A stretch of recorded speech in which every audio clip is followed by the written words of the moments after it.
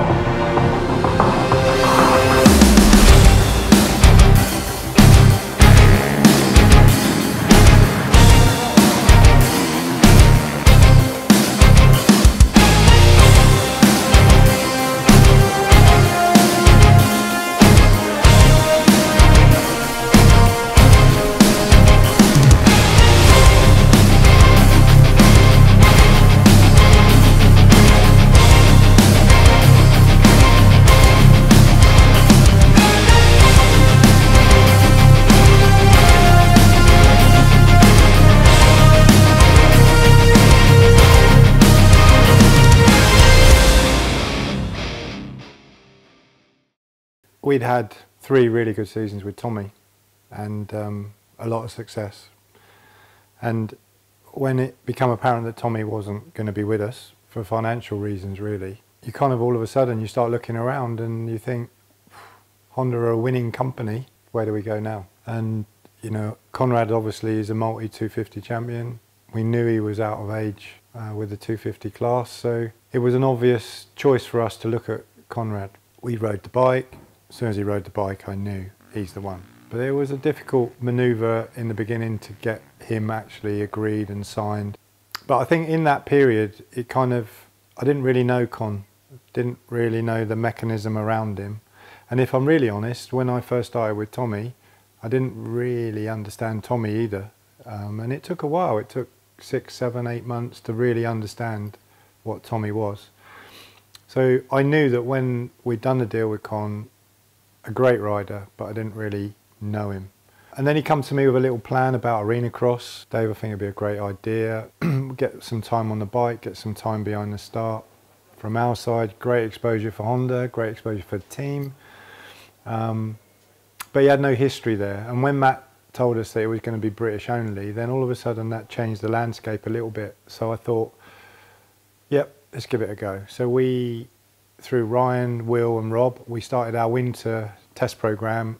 And this is where I really started to learn about Conrad, because he literally packed up and went off to Spain. And we did a little bit of testing down there. And then the team come back, he stayed on. He rode and he rode and he rode and he rode. In essence, I quickly learned that he probably rides 5 days out of 7. He is hugely motivated to reach his goal, and his goal was to be British champion. And you know, we started arena cross, he started steadily, and in his own words, you'll probably say he started a little bit cautiously because he didn't really understand it, didn't really see how it works. But by the end, you know, he was amazing. As he always does, you know, he has this a little bit of wanting to be perfect all the time, and sometimes it's quite hard for him because he's hard on himself. And when he's hard on himself, it's difficult to understand how he thinks, because he really does take it all on his shoulders when he feels that he hasn't performed to the best he can. And domestically, when he gets beat, it's not because someone's beating him, it's because he's not performed as best he can. That's the mentality of him. And it really did take me, when we got through arena cross, it took me a little while to really understand him. But after arena cross, we went to the first British, and you know, that was a difficult race for everybody in the paddock. The weather didn't play into the hands to promote a good race. It was a survival race. My words to Conrad were, we can't win it here, but we can lose it. You know, it's just being in the mix.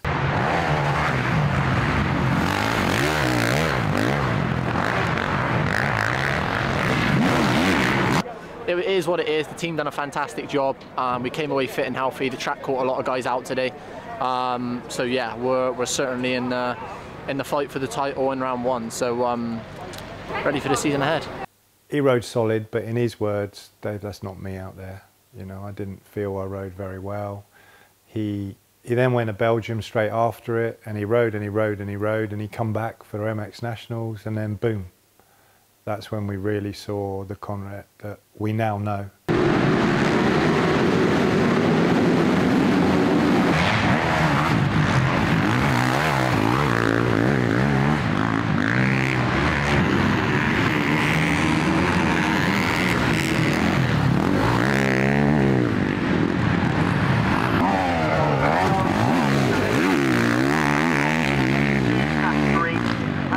Yeah, awesome day. Yeah, this is what this should have been last weekend, really.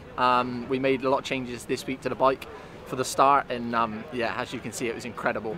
Nearly had 2 whole shots. 1-1 first MX Nationals. So yeah, no, awesome day. Track was amazing. Track was so technical, rutty, bumpy. I loved every bit of it.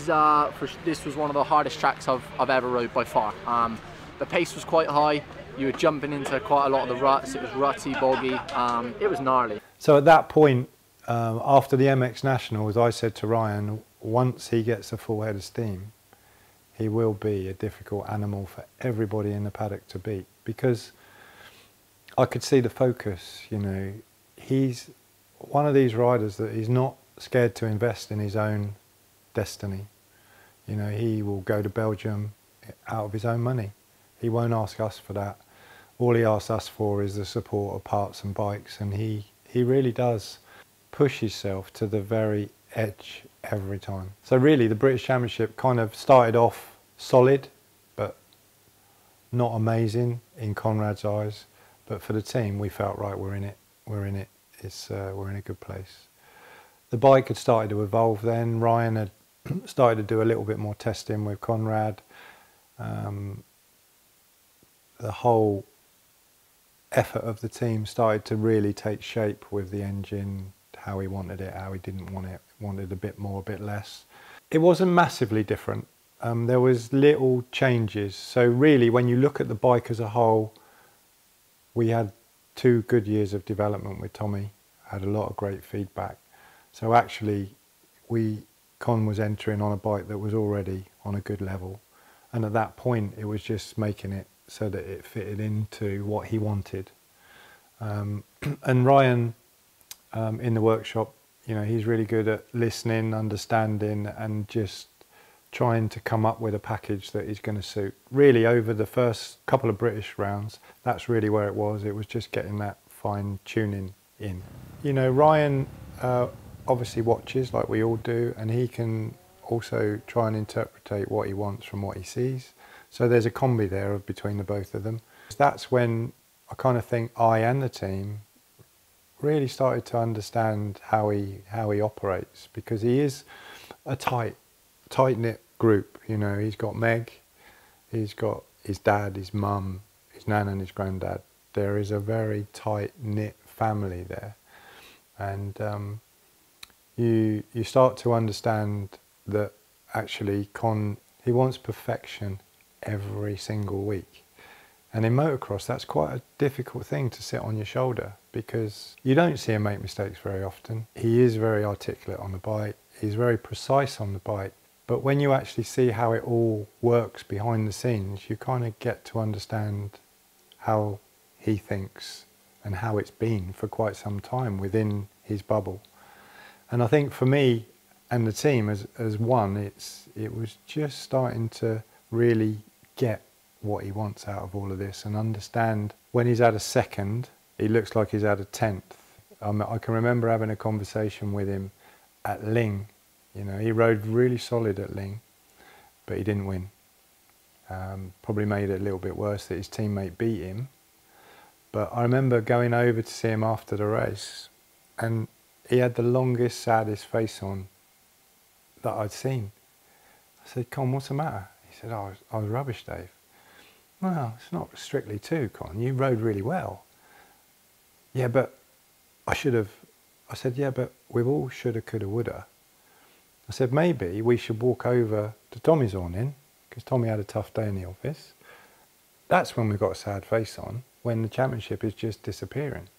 Right now, we're in it. We are in that bubble, and you can win this, but you've got to take these days on the chin. He's like, yeah, I know, but it's not easy. I get it. And that's, you know, that relationship between rider and team, you've got to understand how everybody works. And I certainly, from Ling onwards, I understood that unless he won, nothing would be good enough. But he is super critical of himself inside. His dad especially is very critical of him in a good way, because he only wants better for his son. But it creates that bit more pressure on Con in terms of, I want to get it perfect, I want to win. I always say 5, 6, 7, 8 seconds up the track, that's enough.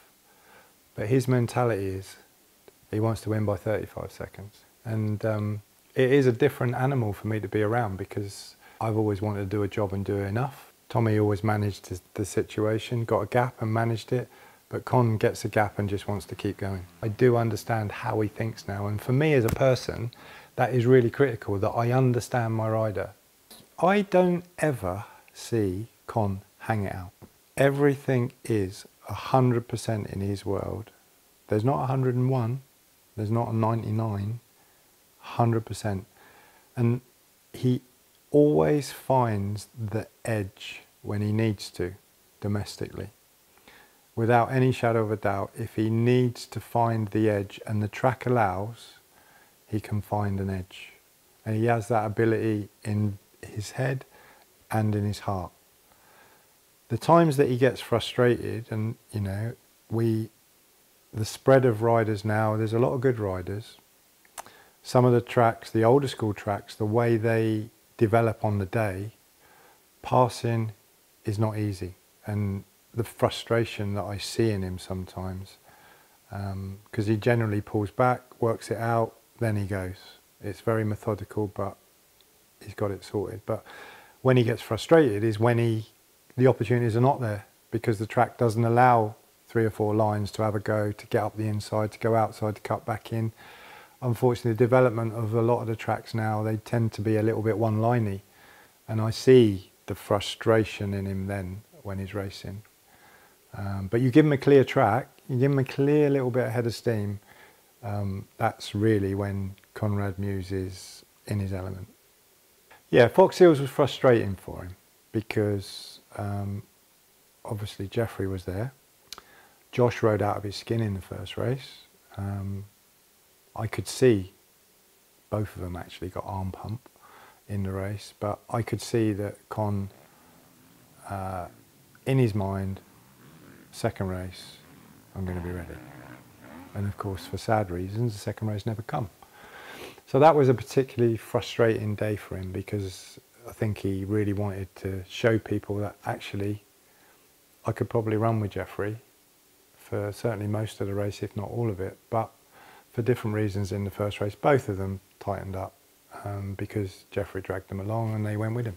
So the Fox Hills one was, I think in his head, it was a frustration because he was ready for the second race, but because the second race never come.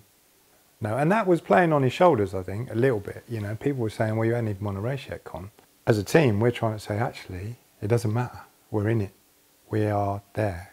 We're in the fight for the championship. But I know in his mind, he wants to win. He wants to win races. And as much as we all try and say it's about September that counts, he wanted to win races. And once he did win a race, that sort of monkey was off his back, and then he just seemed to relax a little bit more. The Blacksall race for him, he rode well.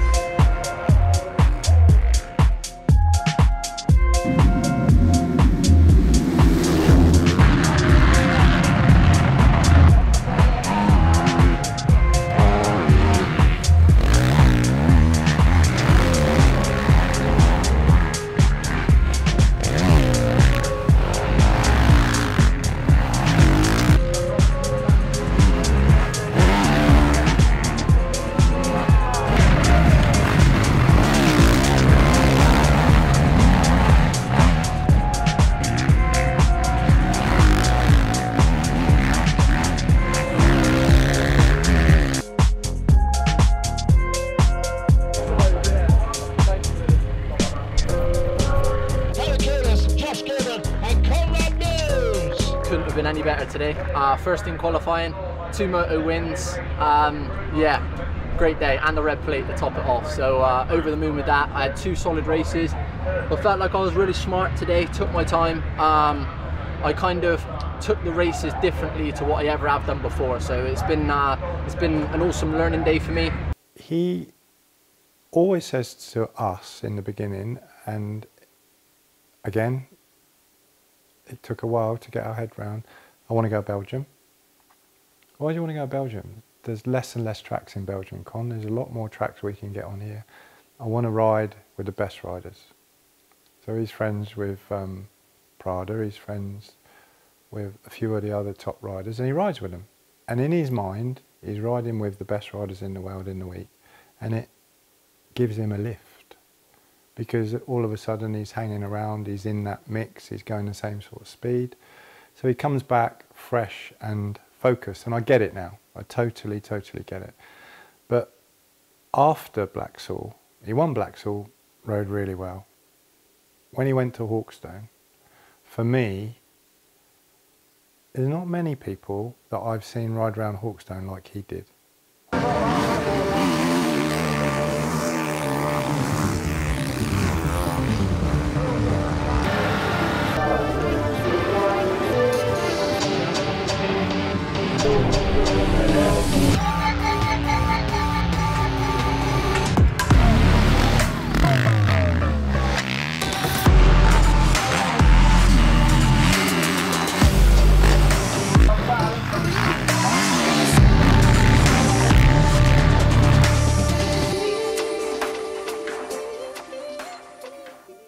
He was quite exceptional, and I think that's because of going to Belgium, riding on the tough, rough tracks.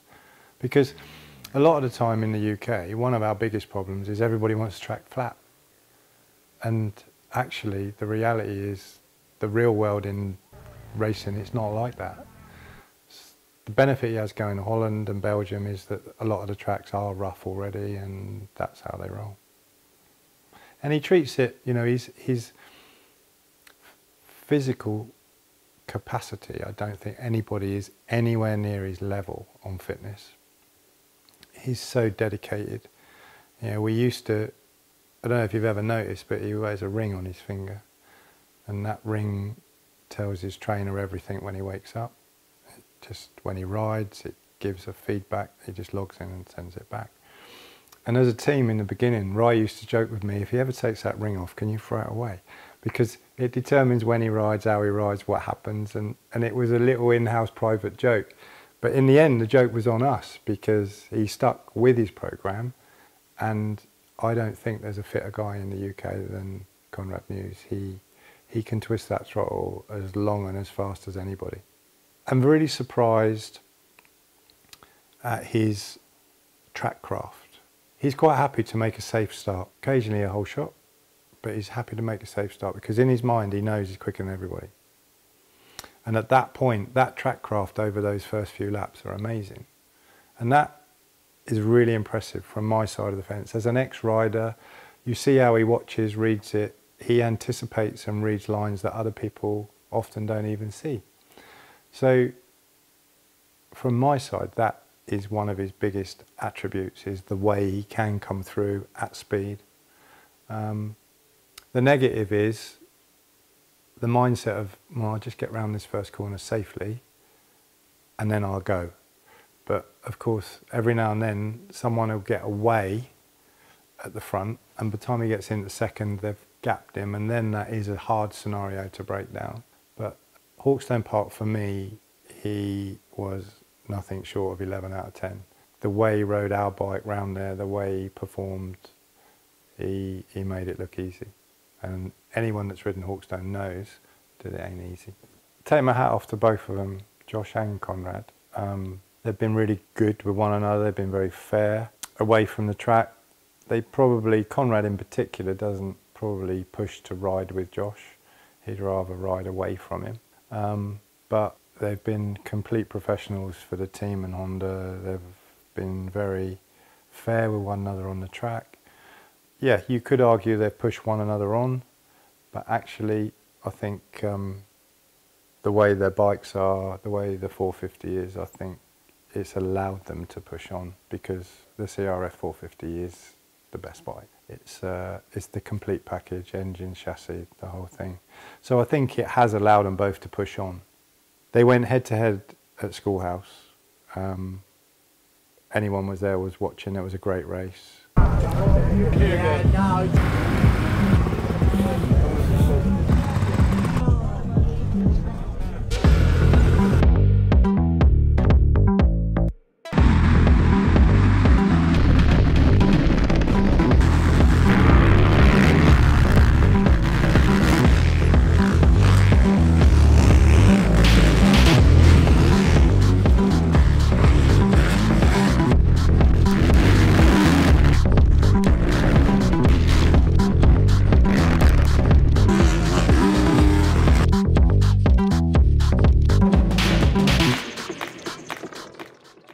Conrad was probably a little bit faster on the day. He waited, he watched and he watched and he watched, and it wasn't an easy track to pass on. He worked out where he could do it. I kind of thought he'd blown it, because I see him have a little look the lap before. I thought Josh would twig it. But then the next lap he went to the road round the outside of him, and then he was gone. But that really was two teammates head to head, completely fair. Conrad passed Josh once, Josh went back at him, passed him again. And as a team manager in a team, that's all you can ask for. Two riders give 100%, but are very fair with one another. Rob and Conrad work quite well together on the race, and Rob is a very experienced mechanic, and you know, words mean a lot to riders. Should we try this, should we try that? Do a little bit here, a little bit there, and it is the little, but in a rider's head they're making progress, and sometimes it might be something to do with Connie, it might be to do with the bike, it could be a little tweak on the suspension, it could be anything, but psychologically that rider-mechanic relationship is key, because Rob gelled with Conrad very early in that relationship, and I could see it from afar, and that relationship is key. I'm not always sure what I bring to the party, really. I don't say a lot to anybody. I tend to watch, and if I feel like there's something to talk about, I will always talk about it. I think I've said numerous times, I never get offended if people don't take it on it. If I see lines, I see opportunities or something developing that maybe they've not seen, I'll always bring it up. There has been times with either one of them where they've used something that I said that will probably work in a race. So if you don't make a start, this might work to come back and make things happen, because it's just a fresh set of eyes for them. I like to walk a track, walk all the way around it if I can, just so that I have a real different idea of what they're looking at, because from where they're going, I don't have that vision. I'm looking at it from a different angle. Motocross is one of the hardest sports out there, and to do it as they do, which is very impressive, to have a small contribution to that is great for me. And I know the bigger contribution is Ryan, Will and Rob, because they're right in the thick of it all the time. But that's what a team's all about, you know. They've got someone like me that actually has been around the block a few times. They've got Rye that is hands-on with all the engine. They've got two brilliant mechanics that just focus on their own rider and understand their rider, and that's what makes us the package, really.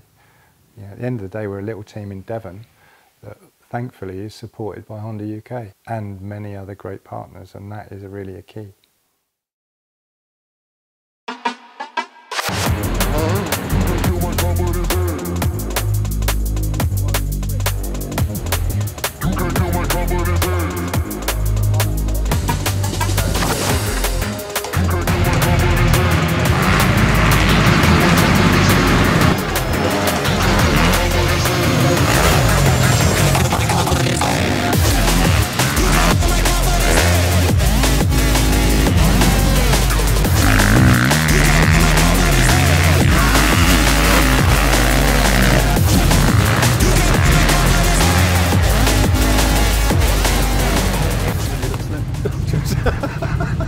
was in quite a lot of pain coming into the race. Had a small fracture to my coccyx 4 weeks ago before cusses, so that was sore. I've been trying to recover from that, and then just was sat a bit awkward on the bike to try and protect the coccyx in the week in Belgium, and had another big crash and hurt my ribs. So honestly, it's been a tough week. It's been a tough few weeks. It's been like, oh, I just want to get to these races now. I just want to race. And first race I had an okay start, and then just kind of rode my own race, rode steady. Didn't want to push too hard. And then second race, just wanted to do the same again, get a good start, and just do enough really, just do what I needed to do and keep myself out of trouble, and yeah, things like that. So, but unfortunately it didn't quite go that way, and I went down on the start and had to come from last. So yeah, I was picking myself up off the ground thinking, it's now or never, I got to come back from this. So we managed to, it was good. Took the 1 lap board, got to the top of the hill and come out of the turn, and the bike just come out of my hands, and that was it. Monticelli went by and I was like, I've done all this work and now I finished second. Yeah, couldn't believe it. But I'm going to get myself back to 100%. And yeah, we got one more championship to wrap up next week. So we're full focus this week. We don't take our eye off the ball yet, and we'll come out swinging next weekend and hopefully wrap that title up.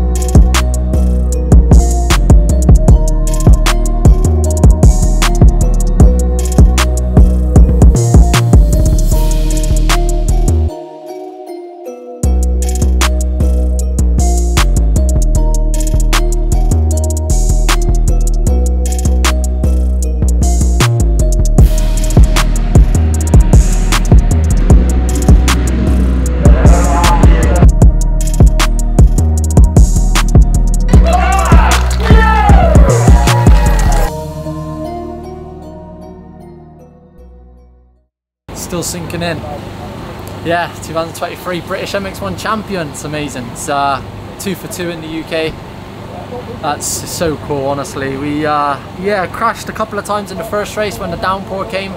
I was closing in on the leaders quite nice, and I had some good pace going. Then the downpour came, and I thought, I don't want to take no risks. It was so heavy, such heavy rain, and I just thought I just want to bring this one home. And yeah, just eased off a bit and had 2 silly crashes, and yeah, got beat up quite a bit. But I was determined for the second race. I think all I had to do was finish, but I was determined to go out on a win. And we got a solid start, and we rode our own race, and the bike was absolutely fantastic. And yeah, we come away with a win and won the championship. So I'm over the moon. I honestly can't believe it. The team have been absolutely fantastic all year. This is honestly a dream team for me. This is they're amazing. The bike's incredible. All the mechanics, they do such a good job.